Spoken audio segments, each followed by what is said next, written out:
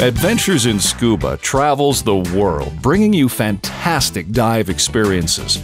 We went on a trip to the Turks and Caicos Islands on the eastern Caribbean, just south of the Bahamas.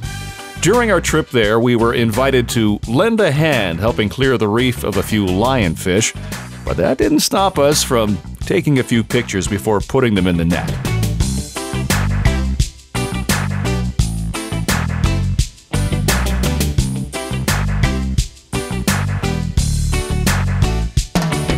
There's plenty of memorable dive sites, including one we went to called Spanish Anchor, and as the name implies, there's an old anchor that had become wedged in the reef.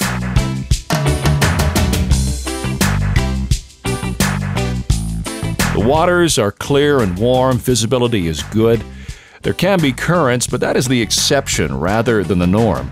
And because Turks and Caicos lays on the eastern edge of the Caribbean, if you're lucky, you can see some of the larger seagoing creatures, such as humpback whales or whale sharks. Reef sharks and nurse sharks are not uncommon.